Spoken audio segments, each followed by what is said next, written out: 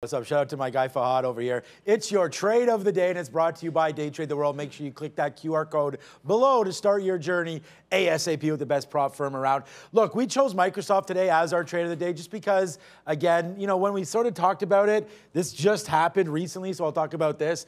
But we've just been very, very patient with Microsoft. And you can see here in the morning, it didn't really do too much. Actually, Neil, can you just push this down a little bit more, just so I can see this bottom if you have this, just this chart. Yeah, bring it down. No. Bring it back up. Just make it smaller. Yeah, okay. Technical issues here. It's my fault, though. Yeah, now bring it up.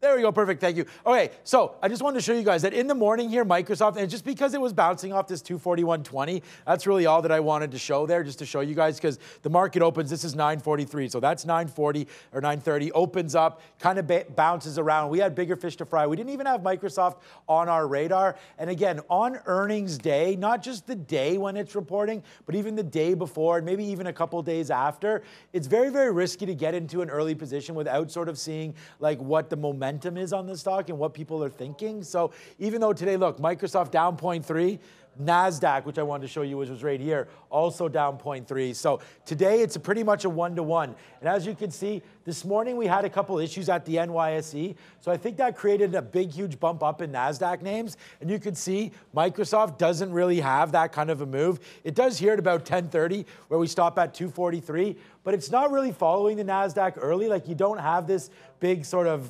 reverse, like kind of an end reverse V-shaped move there. That doesn't happen in Microsoft, but it does happen in the market. And then you basically have had a NASDAQ, as Brendan said, kind of choppy here today. It's heading to the downside right now, so maybe we do have that. So we waited. We just waited for Microsoft, right? We knew we wanted to trade it a little bit today once we could sort of get the feel. And for me, Microsoft was more negative than the market today just in watching it. So we actually waited for it to sort of make a bottom here at 241.20, and then we highlighted the top 244. Here's a one-day chart here for Microsoft. And again, you're at the 50 period right now, 241, 242. So we do expect a little bit of action back and forth from this. So again, today, waiting for earnings, as you could see, clearly up, down, and around right now. So not much happening on the stocks. We had to be very, very specific.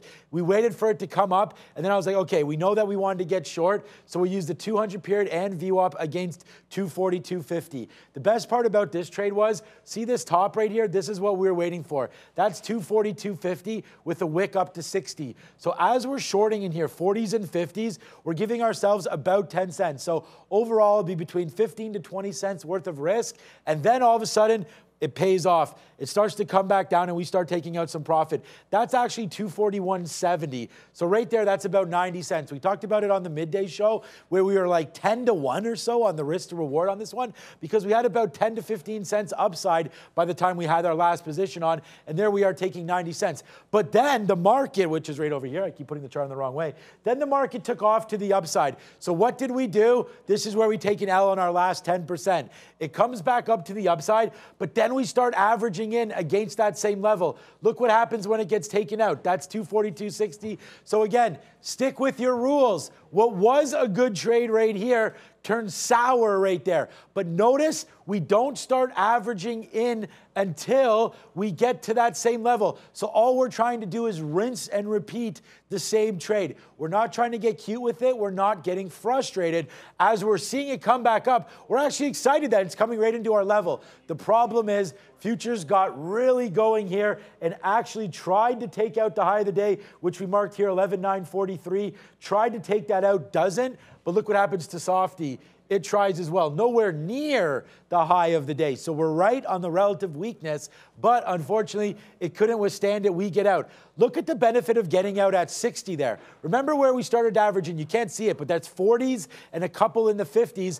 Then that tick right there is out at 60. So at most, it's like a 15-cent hit, but look how far this goes up. It actually ticks up to 90. So if we had waited for that move, we could have had a little bit of a bigger hit.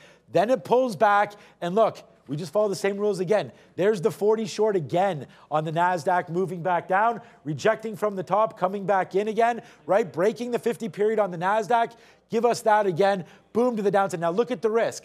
Short Microsoft, 242.39. Look where we're first out at. That's right at the 50 period. That's like 15s. So that's already 20 cents. Then it comes down. Take it out at 42. That's 40 cents. Come back in. These are each 20%. Then again, right here, we just kind of put this here at 75. We get the fill. So right there, that's 60, 70 cents now when all we're risking is back up to 60 again. So the fill is there. We still have 40% of this short as Microsoft falls down. Let's hold this trade. If the NASDAQ continues to fall and even comes back to these new lows, look, we've already identified that Microsoft is weaker than the market, hopefully. So we should be able to come back to this 241.20 area. But look, we scalp out. So I'm probably going to be sitting around here again where we got the last time out. But it's Microsoft. The key was patience. Let it settle down early because we don't have a direction. Now into earnings, we'll hold this and see if it gets a flush back in to close the day. It's Microsoft on earnings tomorrow, and it's your trade of the day.